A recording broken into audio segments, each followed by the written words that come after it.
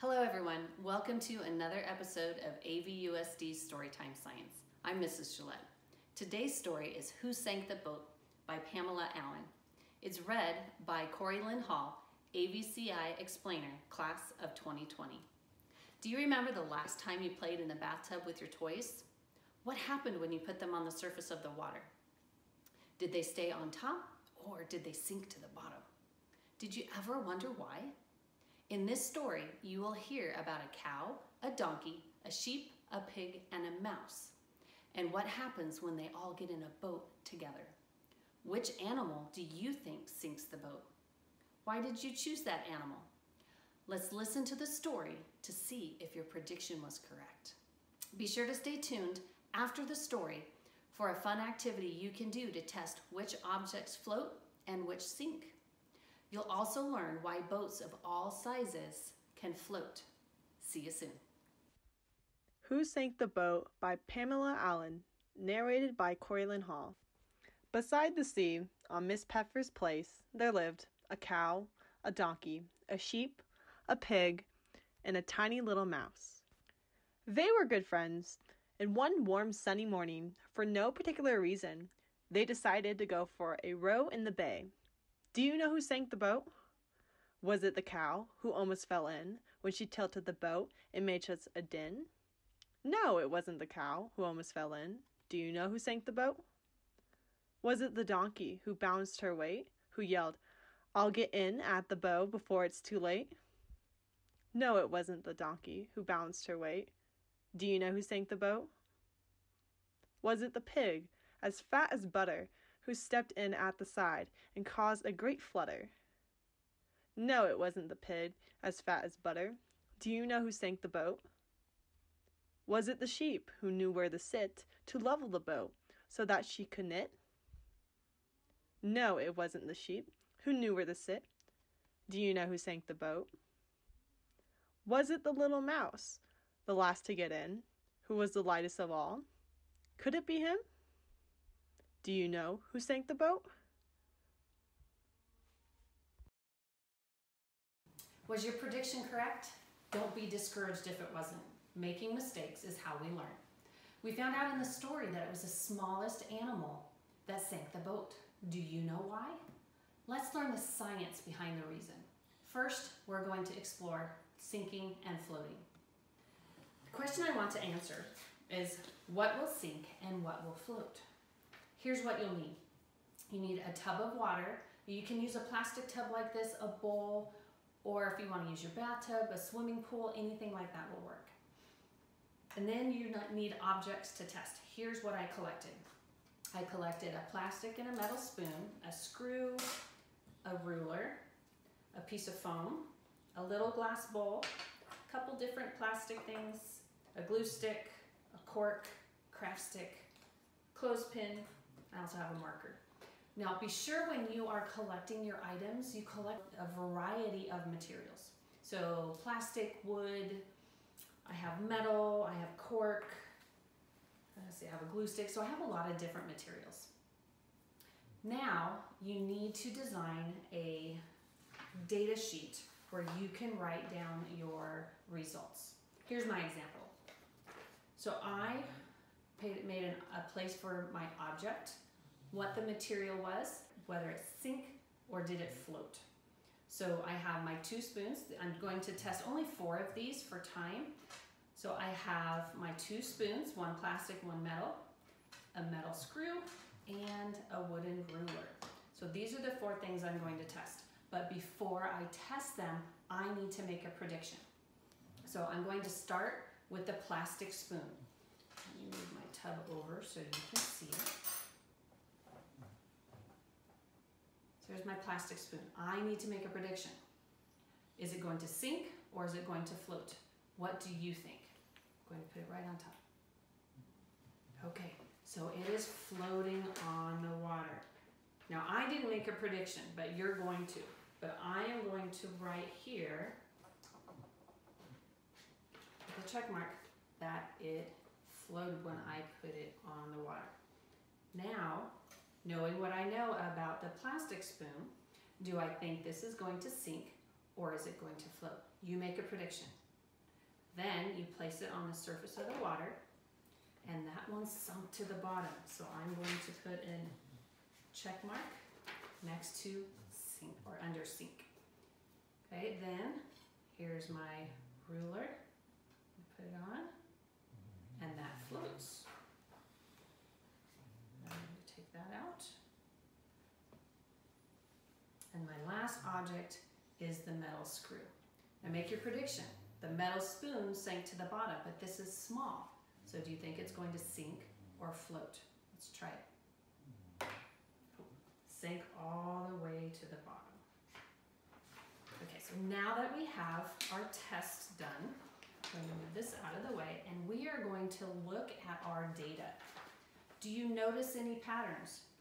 I noticed that both metal objects, the spoon and the screw, they both sank. But the plastic spoon and the wooden ruler stayed at the top of the water. I also noticed that we had two objects that are the same shape, but one floated at the top and one sank to the bottom. So they didn't act the same. And then the heaviest item, the ruler, it floated at the top. So that really makes me wonder why.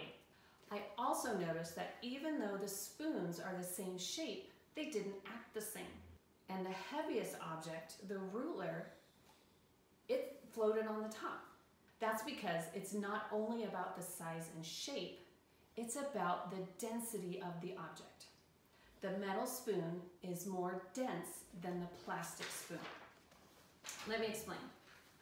So, all objects are made of matter. And all matter is made of tiny particles we can't see. In between these particles, there's space. So the density of the object depends on how much space there is between the particles. So here's an example. I have two plates with goldfish on them. One has space between the goldfish. The other doesn't have as much space. So if we look at these, if there's more space between the particles, the object is less dense. Where if there's less space between the particles, the object is more dense. So let's think about the two spoons. Now remember, all matter has density. Even this water has a density. So if the density of the object is less than the density of the water, it floats, like this plastic spoon. But if the density of the object is more than the water, like this metal spoon, it sinks. So if you remember in the story, at the beginning, the boat was floating on the surface of the water. Think about it. Does that mean the density of the boat is less dense or more dense than the water it was sitting on? That's right, it was less dense because it was floating on the surface of the water. The second part of our exploration involves displacement. Do you know what that means? It's when an object displaces or pushes aside the water. Think back to the story and the animals in the boat. As the animals got in the boat, so here it is at the beginning floating on the surface, but as they got in, the boat is a little bit lower. That's because the boat displaces or pushes that water aside. As the animals got in and were balanced, it pushes more water aside and the boat sinks lower in the water. Until at the end, the mouse gets in. See how close it is? The mouse's weight winds up pushing the boat lower below the surface of the water, and that's when it sank. So what we're going to do is we are going to explore displacement with an engineering activity. Now some of you may have done this with one of our STEM nights, but we are going to design and build a boat. Now we can use aluminum foil, but you can also use Play-Doh or modeling clay. I'm going to use the foil today. So what I want you to do is design and build a boat that floats on the surface of the water. And we're going to use pennies today to test it. Don't worry if you don't have enough pennies at home. You could use marbles or paper clips, anything that will stay in the center. So here we go. I am going to place my boat on the surface of the water, and you want the surface as still as possible. Mine's moving a little bit since I moved the tub. Then I'm going to place my pennies on the boat. Now, as I'm placing them, I want to balance it. I don't want to put everything on one side of the boat. So I want to watch, is it floating or is it sinking? And I'm going to put them in a little bit faster, but I'm still going to be really careful to keep everything balanced. I don't want all of the pennies on one side or the other, and I don't want to put them in the corners.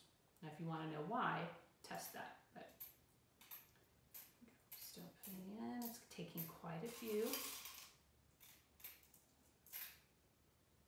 Go a little bit slower now.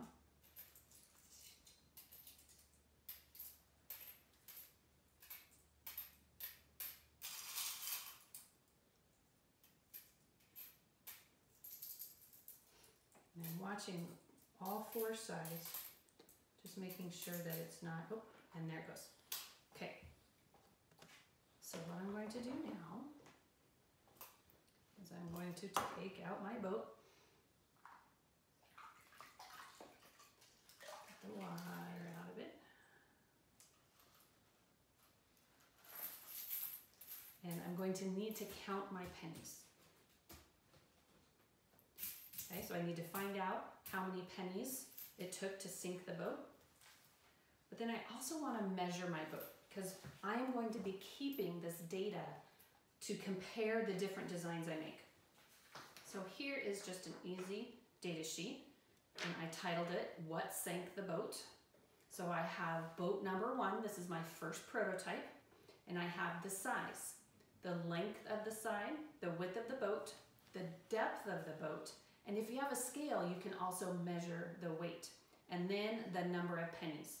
So when I measured my boat, it was 4.5 inches long, 4 inches wide, and about 1/2 inch deep. So I wrote all those down, and then I would count my pennies and put them right here. Now I want you to design another boat. I want that boat to be able to hold more pennies than the first one. Does that mean it needs to be a larger or smaller boat?